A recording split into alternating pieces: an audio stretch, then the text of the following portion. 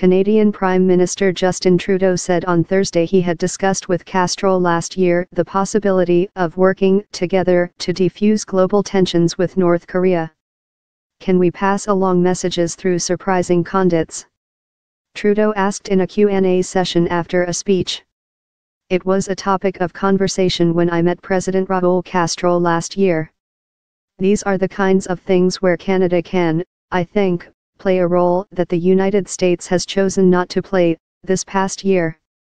Canada had an interest in seeking solutions, not just because of regional security but also because the flight path of possible North Korean missiles would pass over its territory, Trudeau said. I met his Cuban counterpart Bruno Rodriguez this week and the ministers denounced U.S. unilateral and arbitrary lists and designations that led to coercive measures contrary to international law, according to Cuba's foreign ministry.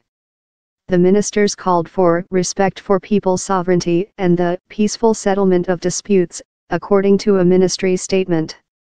President Donald Trump has increased pressure on Cuba since taking office, rolling back a détente begun by his predecessor Barack Obama and returning to the hostile rhetoric of the Cold War.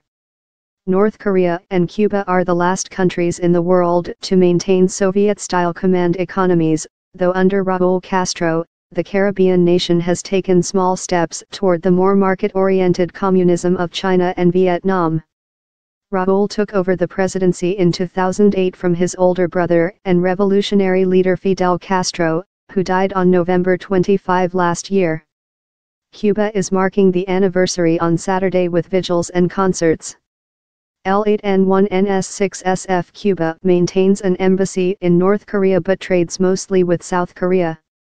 Last year, trade with the latter was $67 million and just $9 million with the North, the government said.